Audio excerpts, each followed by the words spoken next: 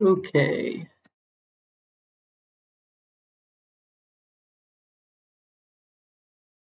All right. My name is Benjamin Connect, and for my Capstone project, I wrote a synthesizer in Java.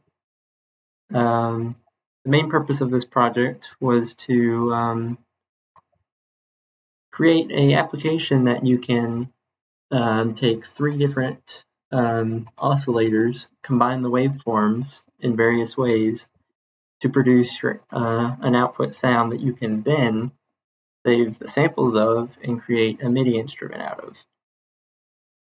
I've always been fascinated with MIDI instruments and the applications of basic waveforms. The first thing you'll notice is these two visualizers. This one right here is the combined waveforms, and this is the individual. So as you see, if I were to change the volume of this one, it goes down. If I were to change the volume of this one, it goes down.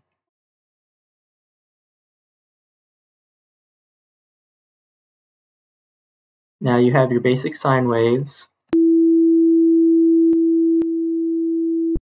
You have your square waves, your saw waves,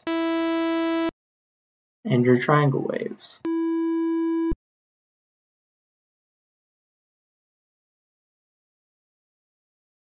Now you can randomize various parts of it. So has changed and the wave has changed. I can get rid of randomizing the wave and just randomize the tuning.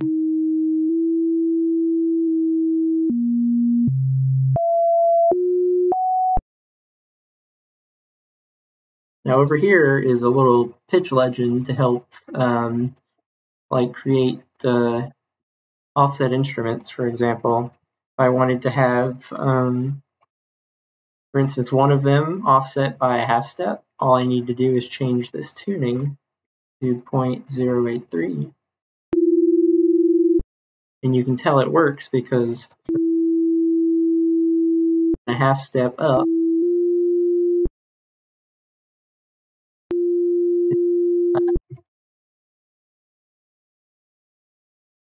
now all the notes are played on the keyboard.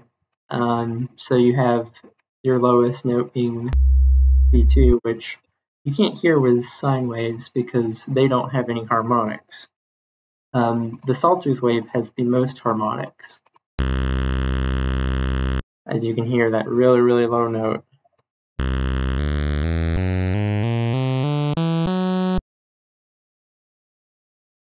So you can just randomize it however you want.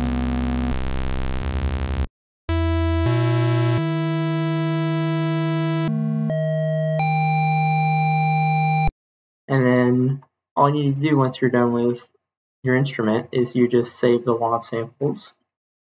For example, let's just make a basic square wave.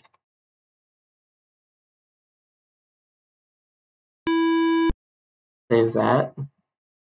And you will notice in this directory here named samples, all you need to do is go over here and you will have every single piano note starting from the lowest, which is C, and then the highest, which is C100, which is, I believe, C7, or I think it's this key. I don't remember which one that one is. And then all you need to do to create your instrument is to go into an external editor, for example, this one right here. And then all you need to do is go to, let's see if I can remember where it is. Where is this? Desktop, Capstone, samples, and then just select all of them. And you will notice you will see every single one of the samples here as they increase in frequency. And then all you need to do is select them all. And as you noticed here, it's already mapped them to the correct note because of the way I have named the files. And then you just add an instrument, and then you make sure it works. And then you make a preset. And we're going to name this demo. And say, for example, you wanted to use that instrument for a MIDI arrangement. All you need to do is change the sound font file in this case, and then go all the way to downloads. Modified. There we go. And then get rid of the percussion, and then you now have square as all the instruments.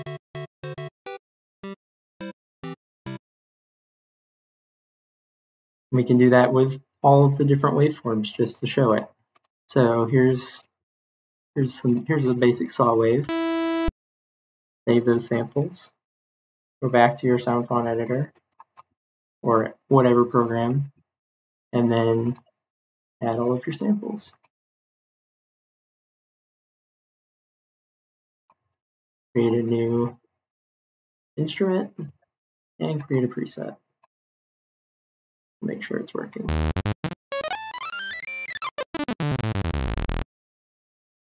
And then go back into the MIDI, change the preset. I gotta reload.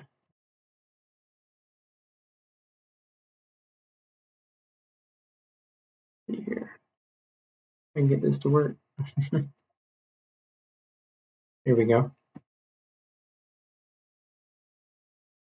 Is it going to work? Oh, maybe I didn't save it here. Yeah, that's what's wrong. Here we go. Change that to the saw.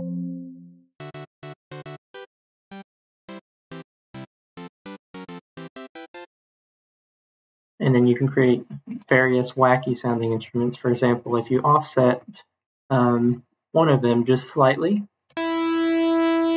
this phase offset, which can really make your instrument sound really interesting. If you use a sine wave, they will cancel each other out and the audio will go in and out.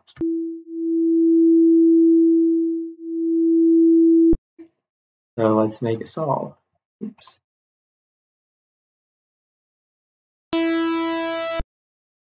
Save that. Go into our editor.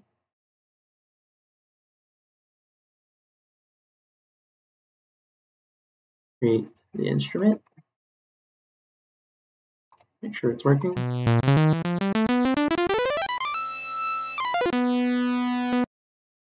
And then create your preset. Save that. There we go.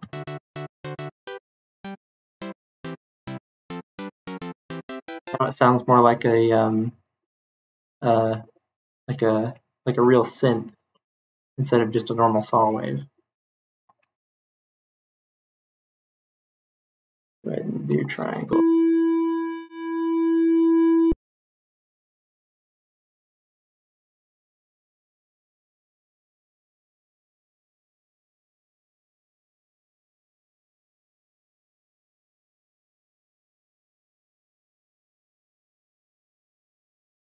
There we go.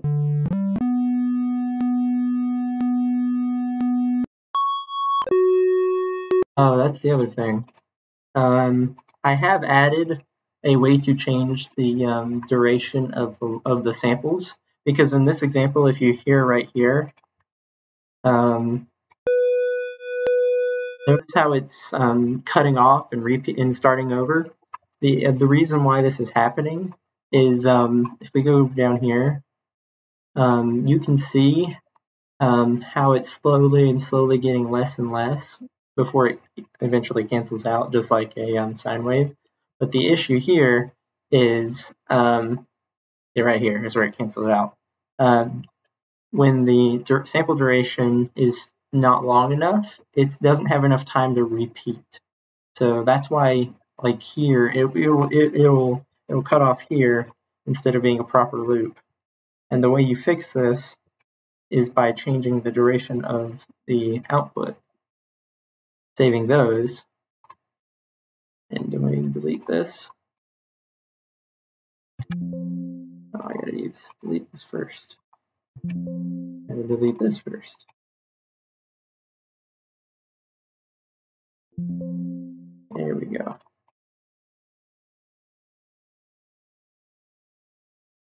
There we go. Now, all we need to do is select them all, import them once more, and you will see here, now we have more than we need, so you can change it until you get at least one cycle. And then in this editor, you can actually, right here, you can auto loop it. So it will detect when it actually, see like right here, this lines up to right here. Now it's actually one loop, like a proper loop. So if you listen to it right here, in and out without use.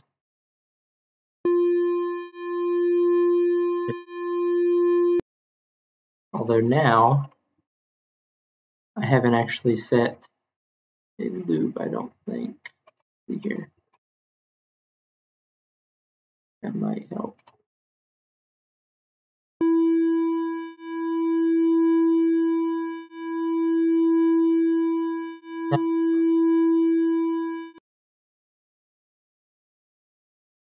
Save. Then you go back in here, change the preset. Although with this MIDI, it's very staccato notes, so it's not going. You aren't going to be able to hear the loop.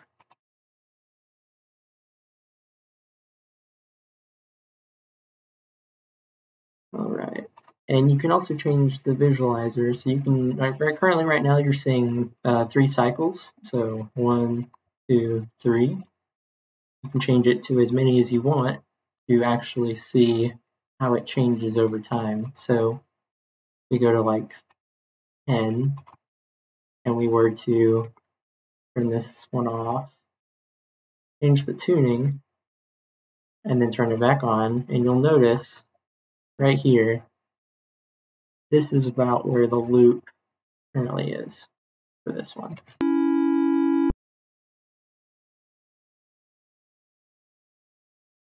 You can see how they all change, and you can even modify these values while you're playing.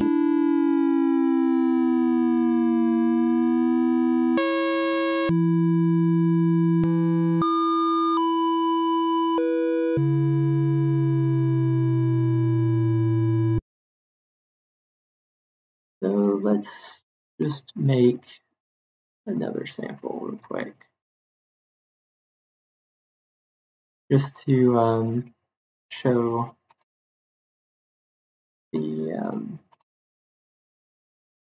like as small as the offset can be, which is 0.001.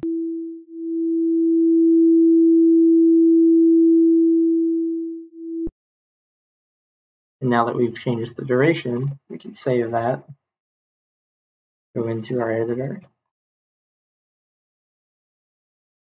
right over here, we named it Synthesizer. See here, is this going to work?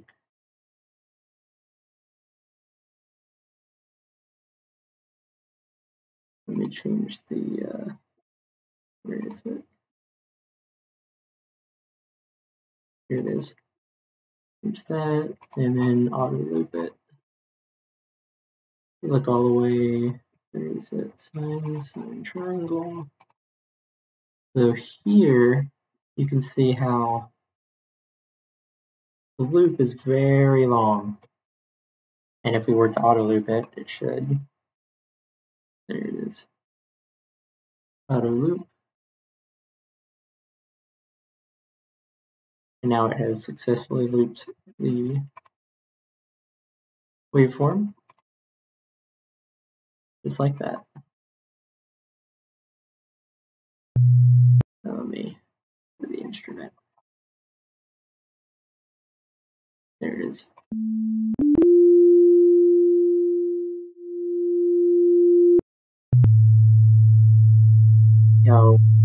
With a sine wave, you don't have much harmonics at all, so these lower notes are basically not audible at all.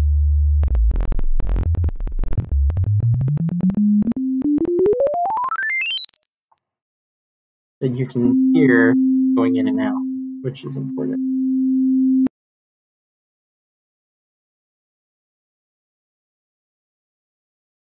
All right. So that is basically the project. You can change all of these variables how you want to. You can create MIDI instruments and they function. So it's basically whatever you want to create with this program, you can create it. Because of this randomize, you can just cycle through it until you find something that you like, just as long as you want to.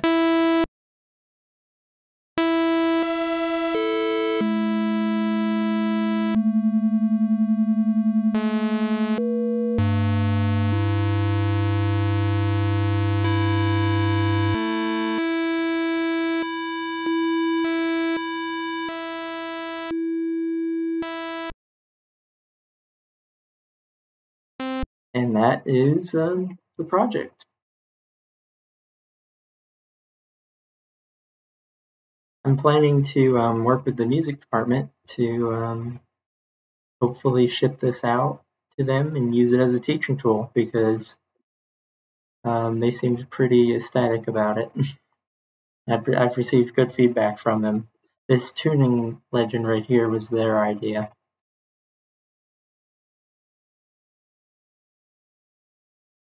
All right.